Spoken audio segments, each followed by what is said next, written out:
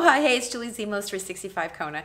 Hey, you know what? I have been writing blog posts for my 365 Kona website for quite a few years, and I came up with one recently. It's called The 6 Characteristics of Moving to Hawaii, and I put it out on my social media channels, and people went nuts for it, and people felt I hit the nail on the head, as they say, so I wanted to share it with you here through a video. So I'm going to read the blog post, and hopefully you'll find some truisms that you may need to know about moving to Hawaii. Do you know how many of my friends I have here in Kona that secretly divulge to me that they are introverts and really aren't into large groups of people? Or people who come here who leave within 2 years because they are lonely or can't seem to fit in? I'm not a psychologist, and I wrote this partly tongue-in-cheek, but here are some of my experiences. Ready? Personality characteristic number 1, lone wolf or introvert. If you are surrounded by your best friends and are having drinks out in the driveway every Friday night and waving to your neighbors as they drive by while you send up a cheers, come join us, or if you have your family over every Saturday night for barbecue to catch up, you are most likely have no desire to move 2,500 miles out to the middle of the Pacific Ocean. People who move here tend to be folks who see the opportunity for adventure in front of them, not hanging on to their childhood friends and memories behind them. Moving to Hawaii means you have to start over and finding new friends. Or not. I have quite a few friends whose spouse is their best friend, and they are plenty happy just hiking, swimming, and dining with that one person. And that's okay by them. There are people who create community here by being social, but if you ask them, they probably have an introverted spouse at home. Personality characteristic number 2, avoidance of collecting stuff. If you lovingly touch your tchotchkes and dust all of your figurines you've collected for decades and revel in reclining in your lazy boy while soaking in the satisfaction of your book collection on floor-to-ceiling shelves in front of you and the photo frames on all the walls of your house, you may have a problem getting rid of your stuff. You need to let go to move to Hawaii. After running my Kona Newbies group for almost 9 years, the number one bittersweet and sometimes heartbreaking moments come when the garage sales have to happen to lighten the load to move here. My mom surrounded herself with a treasure collection of penguins, DeGrazia figurines, Moran sculptures, cookbooks, and antiques. When I suggested she join us in Kona so she could watch her grandchildren grow up, I could see the struggle in her eyes of having to get rid of all the things she had in her home that made her happy. Sometimes the pleasure of being surrounded by your stuff outweighs the pleasure of sitting on a beach with the sun in your face and the sound of palm trees rustling in the breeze, or even your grandkids. Personality characteristic number 3, a strong sense of self.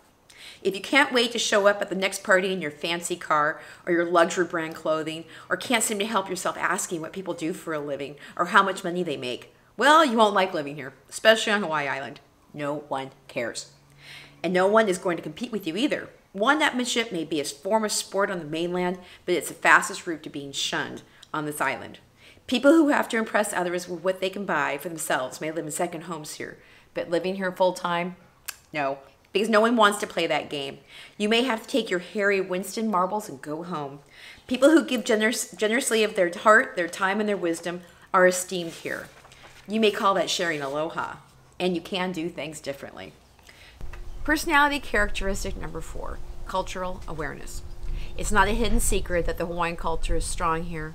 Hawaiians value respect of their culture, their land, and a way of life. You have to take your mainland ego and check it out the door to learn the history, the language, the values of this culture in order to feel you belong here.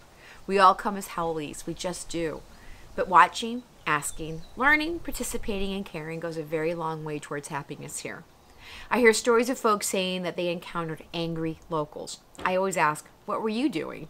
If you were trying to pick up a sea turtle for a selfie, or walking past a sign that said Kapu to explore further, jumping into a sacred pond, or snapping your fingers, or the equivalent, to get someone to move quicker, well, you're receiving the same energy back that you're putting out there. Say it with me, R-E-S-P-E-C-T.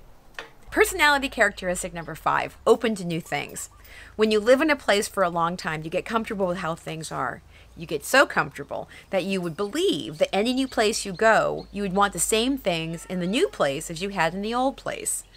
You may even think that if you went to the new place, you would try and change that new place to the place you came from. If you live in Hawaii, you have to let go and accept, appreciate, and embrace the new things.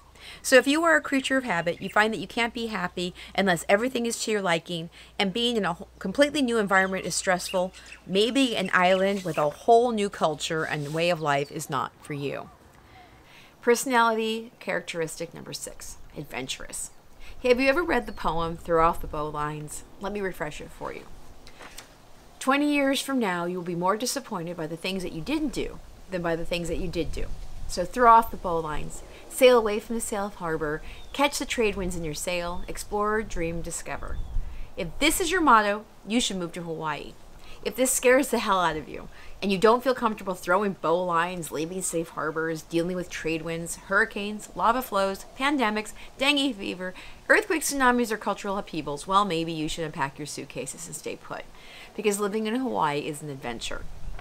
It is full of uncertainties and soul-searching and wondering if this was the best decision you ever made in your life. And missing your friends and family and, well, so much more. You need to have an extra well of resiliency to live here. Trial by fire. So, if you've ever watched a season of Alone on the History Channel and munched your popcorn while watching other people suffer and thought to yourself, I could never do that, I want you to know that at some point a giant cockroach will come into your life here. You will likely deal with creepy, crawly, jungly type things that make you post it on Facebook and everyone will say, ooh. But you will also see things that are so beautiful that when you post them to Facebook or share them via text to your family, they will think you are on the adventure of a lifetime. Aloha.